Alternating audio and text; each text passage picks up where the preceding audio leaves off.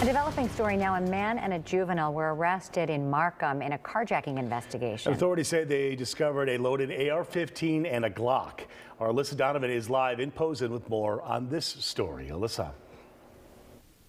Yeah, good afternoon, Pat and Dina. All of the items behind me were recovered when police conducted a search warrant on a home that's right on the border between Posen and Markham early this morning. They found cell phones, they found a passport, they found license plates, they found a handgun, but most notably, they found that loaded AR-15, which they located next to where a 16-year-old had been sleeping. That's the same weapon that was used in that Texas school shooting earlier this week. Now, all of this evidence connected to two people who police arrested in a home on the 14900 block of Sacramento, which is a road that divides the towns of Posen and Markham.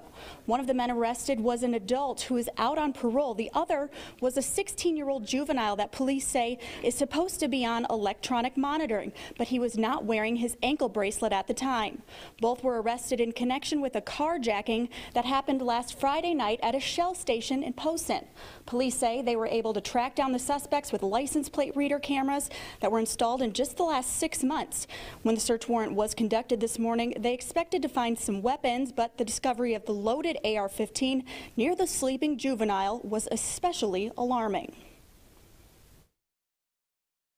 It's infuriating, especially after what just happened in Texas. This is the same type of assault rifle that caused the death of 19 children, 2 adults, and then a grandmother, if I'm not mistaken.